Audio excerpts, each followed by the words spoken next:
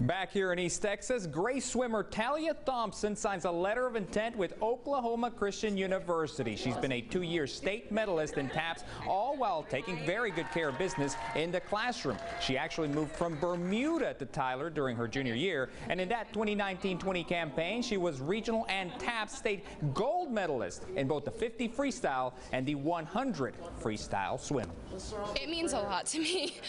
I've been waiting for 4 years to even have been given this opportunity, and for me to get this, it's really just a blessing because swimming is all that I've wanted to do. I've always had amazing coaches no matter where I've been, and they've always just pushed me to be my best, and it's really just given me love for the sport because I know that I can always get better.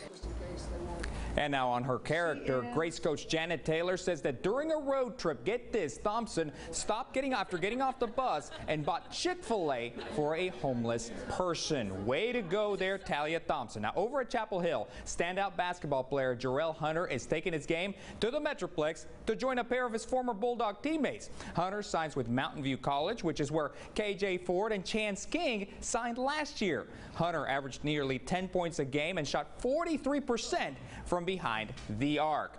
And also, SFA is getting a transfer from Texas A&M and Jonathan Aku.